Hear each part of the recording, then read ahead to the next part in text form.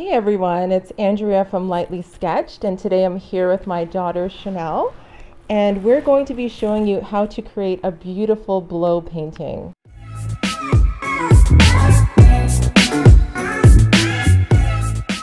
Blow painting can be used to help a child who is wound up or experiencing big emotions like worry, anger, or fear.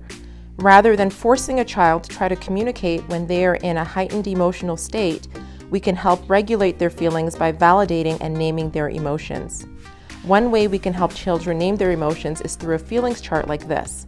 I've included a copy of this one that I made in the description box below. Once children can identify what they're feeling, they can use that color in their blow painting to communicate what they are experiencing. We'll leave a link in the description box down below to my blog where you can learn more about how blow painting can help calm an anxious mind and name feelings. For today's art piece, you'll need liquid watercolor paint or watered down acrylic paint,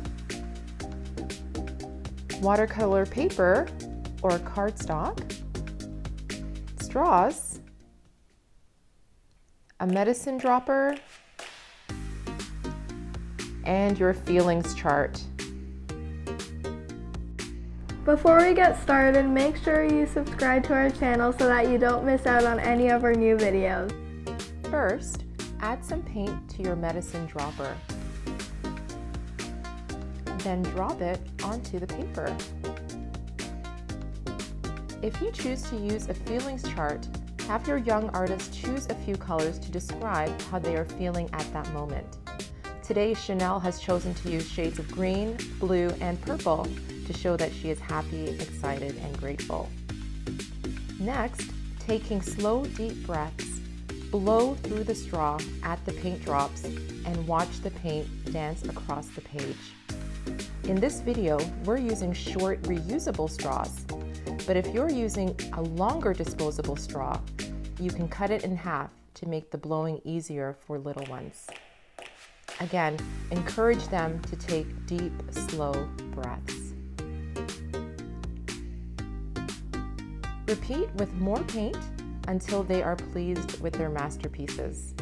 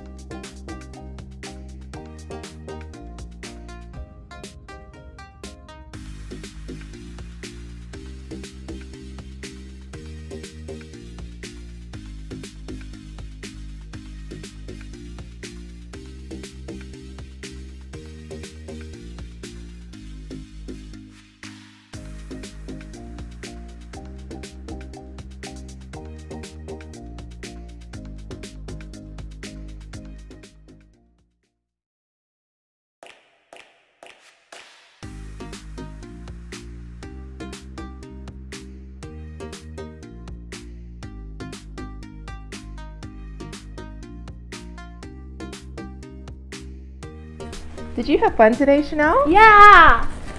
Please let me know in the comments whether you tried this activity and if you had any challenges or successes while completing it. Thanks for watching! We'll see you again soon. Bye!